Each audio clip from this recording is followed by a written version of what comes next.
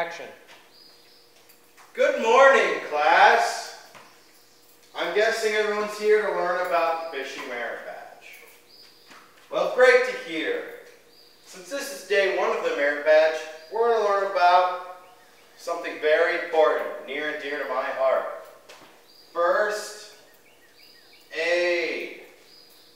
That's a really bad first aid symbol, but this is a first aid symbol because we learn about first aid because we want to make sure you stay safe. All right, so we're going to start off with something you guys want to talk about. What do we want to talk about today? Purple brains. No, not purple brains.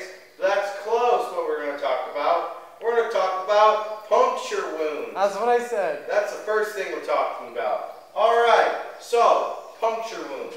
So let's say you're sewing on something on your Class A uniform. Here's your hand. You got your pinky, your ring finger, your middle finger, your index finger, and your thumb. By the way, a thumb isn't a finger, kids. Get that in your minds. It'll save your life one day. So, you're sewing. You got your needle in your hand there. And you're just like, yippity skippity, I finished. So you take this needle and you throw it up. And it goes wah, wah, wah, wah, wah. And then you go to slap it. When you go to slap it, it sticks in your hand like this. And it sticks in your body like that. So what do? Simple. You don't be a bitch. You pull it out and you let it bleed. Stop distracting the classroom. Pay attention. You just pull it out, okay? Don't complain about a stupid needle. Doesn't even hurt that much.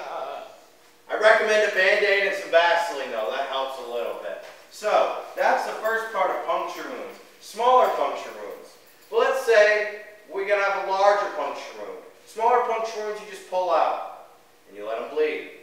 Larger puncture wounds is a different story. So, I'm going to set the scene for you. So, you're walking in the woods, you come along the river. This is the river, rushing water. You got like a tree here. It's good, that's a tree. You got like a tree here. Alright, you could say you have like a deer here or something. I like deer. No distracting during classroom. Pay attention. This is serious. You got a deer. Alright, so let's say this deer's just chilling by this tree over here, just watching you, doing your thing. You come up to this river. You're right there. And you're like, oh, I'm by a river. Let's go javelin fishing. So you pull out your javelin like that. And you're like, I'm going to throw it in the water. So you take it like this and you throw it in the water. Splash. Psh, it's in the water. You missed. Sure. Tim said it was spear fishing. This is my class. Let me teach it the way I teach it, please. Good. Anyways, so you throw the javelin in the water, and out of anger, because you didn't catch anything, you pull it out, and you pull it out too quickly. And it goes through you like this. Like that. It goes through you. You see? So the javelin went out of the water and into your stick figure body. What do? Well, you just accept death at that point. You're in the middle of the woods. Woods! This is the woods! You are in the middle of nowhere by water. You have a javelin through your stick figure body. You are dead. You're gonna die. Don't even try and get help.